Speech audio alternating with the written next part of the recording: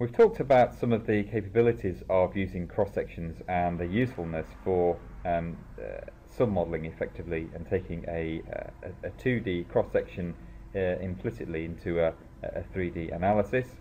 And in Design Modeler, it's important to know some of the creation and editing preferences in order to define your cross-section correctly. And we'll talk about that in the next few slides. So in Design Modeler, the cross-section lies in the XY plane, and you can see that as detailed here in the XY plane. So this is the default plane in which the cross-section is defined. The alignment is defined by a local or cross-section positive Y direction, but we can start to look at some of the alignments in order to make sure it's aligned correctly in some of the later operations. It's important to note that as far as ANSYS Classic is concerned, the cross-section lies in the YZ plane and uses in the X direction for the tangency. But the orientation should have no bearing as far as the analysis is concerned, as long as we ensure that the cross-section is defined and oriented or aligned correctly. There's a colour coding convention which is used to indicate the status of the cross-section for line bodies. So if you see that your line body takes on a violet colour, that indicates that no cross-section has been assigned to that line body. If it's black, a cross-section has been assigned and there's a valid alignment. If it's red, a cross-section is assigned but there is an invalid alignment and the alignment of the cross-section needs some attention. The line body icons are also, there's also a reflection in the tree structure for the line bodies under the parts and body tree. You can see here that we have a small icon that's listed next to the line body icon to indicate the status. So green tick here indicates that the cross-section is aligned with a valid cross-section alignment. The yellow tick at the top indicates that there's no cross-section alignment, or there's a default alignment assigned to that line body. And the red one shown in the centre indicates that there's an invalid cross-section alignment, and so we need to take some care and attention into correctly defining the alignment. We can check that the cross-section has been aligned correctly in a couple of different ways. We can go to View and Cross-Section Alignments, or Cross-Section Solids. If we opt for cross-section alignments, we can see here vector arrows, a green arrow, in this case it's positive Y, and a blue arrow showing the edge tangent of the cross-section in order to ensure that the cross-section has been correctly aligned. The other option is to opt for cross-section solids, but we can actually display the cross-section in like a 3D model mode, and we can see the how this body lies relative to the original line body, which is shown in the blue in the center here. So we can use either of these methods in order to check that the cross-section has been aligned correctly. Now, it's possible that the cross-section hasn't been aligned correctly by default, so we're going to have to go in and make some modifications in order to ensure that it's been aligned correctly. And there are two methods for modifying the cross-section alignment, and these are by selection and also by vector. And you can see on the left-hand side and the right-hand side the respective options available for selection and vector as methods for alignment of the cross-section. So the selection method uses existing geometry as the reference for alignment, so we can select a geometry and use that in order to align the particular cross-section. The other option on the vector is to explicitly assign the vector to be used for alignment. So you can see on the left-hand side, by selection, the alignment X, Y, Z values to input the vector field are then grayed out. Whereas on the right-hand side, once we drop down to vector, that then gives us access to the X, Y, Z components in order to define that vector for alignment of the field. In both cases, we can define a rotation angle and a reverse orientation if we want to make some adjustments to the previous selection or vector method for cross-section alignment.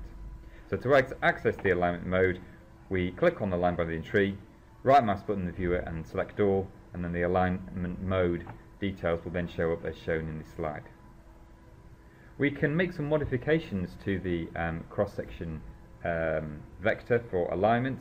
So here we can see the vector option has been listed, and here we can see the vector used for the alignment of the cross-section, in this case 0, 1, 0, and we have no rotation and no reverse orientation.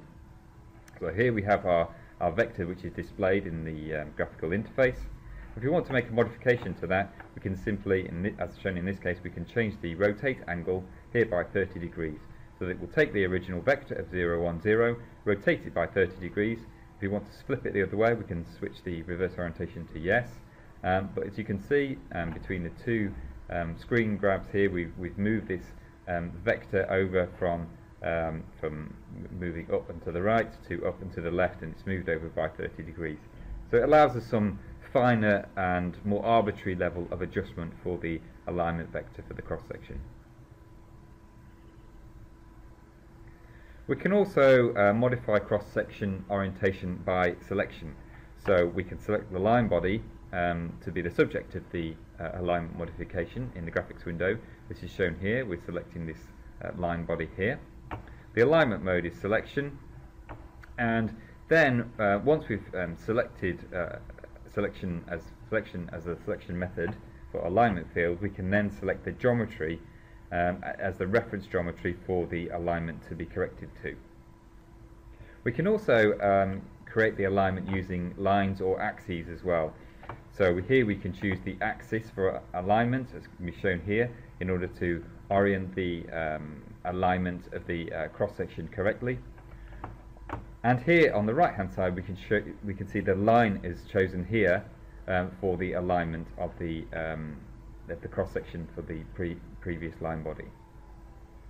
So these are just alternative ways of making sure that the cross-sections are aligned correctly. In addition to lines and axes, we can also use face normals. And here's an example where we have our channel cross-section. That's shown at the top and also below in a slightly different position, and that is by virtue of the different face normals that we've selected. So we've selected different faces on an adjacent solid here, one at the side and one at the top. They obviously have 90-degree different face normals, and we can use these face normals in order to provide a vector for realignment of the cross-section. In addition to those, we can also use sketch points.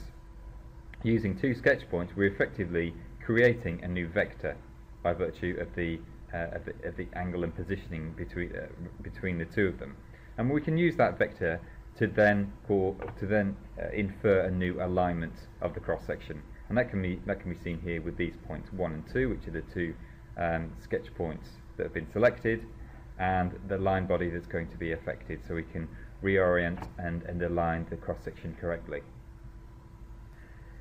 In addition to the alignment, we can also create the cross-section or edit the cross-section offset, and that can be done in a number of different ways, by centroid, shear center, origin, and there's also a user-defined tool. And these are different ways of making sure that the lateral displacement offset for the cross-section is then edited so that is also correct in addition to the alignment. And there's an example in the following slide which shows the effect of the cross-section offset. So here we can see this I-section beam on the left-hand side with a line body in the center, which represents the center for the cross-section.